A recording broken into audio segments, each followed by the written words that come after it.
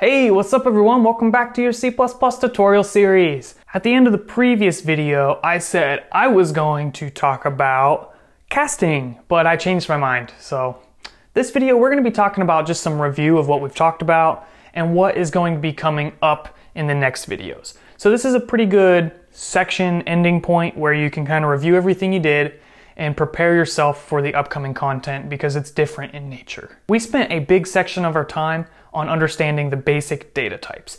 And there are a lot more data types. For example, just arrays and vectors are very important, as well as custom classes. We are going to get into that, but we're going to take a break from types because it's honestly kind of boring, but other reasons too. We need to understand some fundamental programming concepts that are different than just data types. So it's important, but we're taking a break.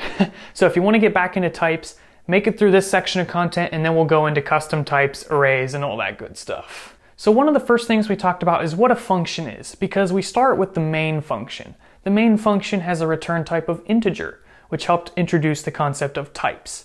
What does it mean by returning an integer? Well, we give a return statement at the end of our functions, which return a value of type int. The main function is special because we define it, but it is called automatically, so we don't have to call it. It's called when we run our program. And how do we run our program as a little reminder? Well, we use G++ to compile, which will create a file which is called a.out, and then in the console you just put ./a.out. You can customize the name of that there using different flags for the compiler. You can look that up if you really want to make an official app and you don't want it to be called a.out. Even though a.out is a sick name, totally unique. Then we touched a little bit on input and output with cin and cout. These were objects made available to us in the standard namespace. So we have to prefix it with standard or use a using statement, which we talked about those as well. For cin, we have to use the greater than signs, which will direct from the input to a variable. So we put a variable name right here.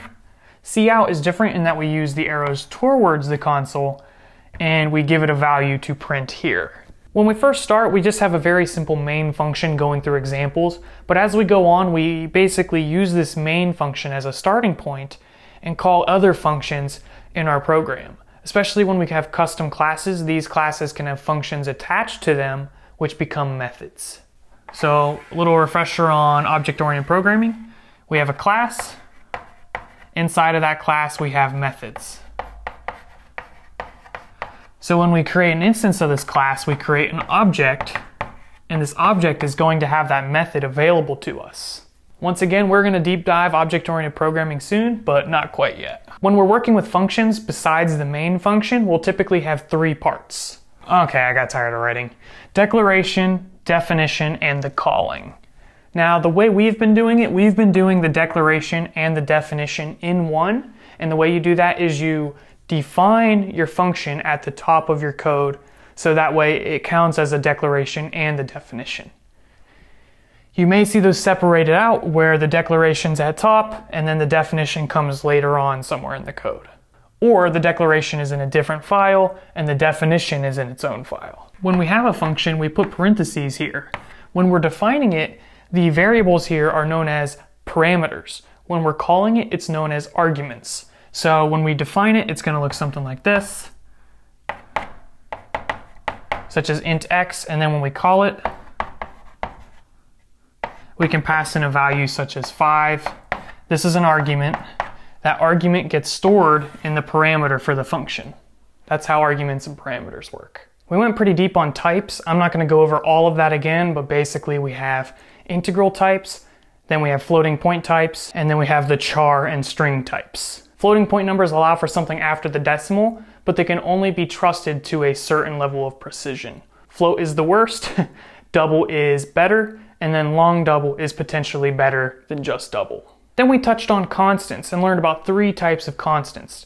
There's literal constants, such as a value such as 5, 5, and then there's symbolic constants, which we prefix a variable with the keyword const, such as this. So x here is a symbolic constant. Then we even touched on macro constants, which are defined at the top of your code outside of your functions. Those work as well, but I think in general it's preferred to use the symbolic constants. We actually talked about a fourth type, which is to use an enum to enable us to have a constant. Lots of different ways to create constants. The one I'm primarily going to use is right here. So make sure you go refresh on your constants and understand how to do those. And then we touched a little bit on operator precedence and associativity. I think we literally just talked about that, so I'm not going to go over that a whole lot, but basically everything has a precedence group, and if two things with the same precedence are in the same expression, it's either evaluated left to right or right to left, depending on the associativity. So that is kind of like a crash course review of everything we talked about. You'll definitely need to go refresh if any of those are like completely new to you. And then for what's coming up, we're going to be talking about control flow, which consists of branching and looping. It's going to be lots of fun. Then I would like to get a little bit back into types with arrays, vectors, and custom classes. There's a lot coming up, and once we get into object-oriented stuff, it gets a lot of fun. So stick with it, guys. Don't quit. Don't be lame. I'll see you in the next video. It's going to be a lot of fun. And yeah, that's about it. So thank you guys for watching so far. Peace out. But wait, there's more. Have you guys ever heard of Embarcadero? In fact, Embarcadero builds an amazing C++ IDE. I'll leave a link for you guys in the description if you want to check it out, but basically it gives you all the tools you need to build from a common C++ code base and deploy to Windows, Mac, iOS, and Android. Yeah, you heard me. One code base, 4 platforms, 4 times the productivity right there. So check it out if you want a sweet IDE with code completion, debugging, user interface development, and much, much more. Thank you guys, and I will see you in the next video. Peace.